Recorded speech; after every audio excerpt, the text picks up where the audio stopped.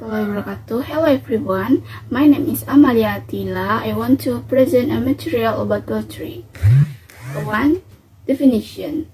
The definition of poetry is text or easy that explains the truth and feeling of the poet by praising the beauty of words. In poetry we can explain feelings such a longing, equity, or a collision which you express in beautiful language. It's just so that you really this that is poetry. Second, purpose. 1. For poetry can be used as medium to create social life and change it. 2. Give idea to reader about something that poet can face. 3. Motivating reader to be able to appreciate literary words. 3. Types of poetry. 1. All poetry types. The types of all poetry consist of pantun, syair, talibun, and gurindam. The meaning of the four types of all poetry is follow. 1. Pantun. An all types of poetry that rhymes abe-abe. The pantun has 4 lines, 2 contour lines, and 2 body lines. 2. Talibun. All poetry consisting of semperan and containing more than 4 lines. The number of lines is talibun is always even, for example, 2 sample lines and 2 contact lines.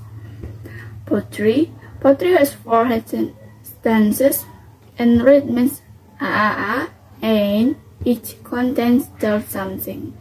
Gurindam, type of all poetry consisting of 2 lines and the same rhythms. The content of the first lines are causes, while the second line contains effect. Types of poetry. Definition and types of modern poetry. Modern poetry is free poetry that is not bound by rules. The types of modern poetry are: 1. Narrative poetry. Poetry used to be tell a story. Narrative poetry is divided into 3, namely epic, romance, and ballad. Lyric poetry. Poetry used to be express the idea of the poet.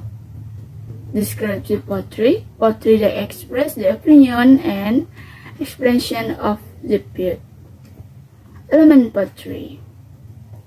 1. The physical structure of the poem. The inner structure of the poem. First, diction. Second, typography. Third, figure of speech. 4. Imaginary, and last, rhyming. 2. The inner structure of the poem. 1. Theme, 2. Tune, 3. Flower, and mandate. The last material benefit of poetry. 1. Poetry can be used as direction in shaping personality. 2. Train yourself to be more imaginative. 3. Able to describe human life and its environments. And 4. Able to excite the reader. 5. Able to provide motivation for reader.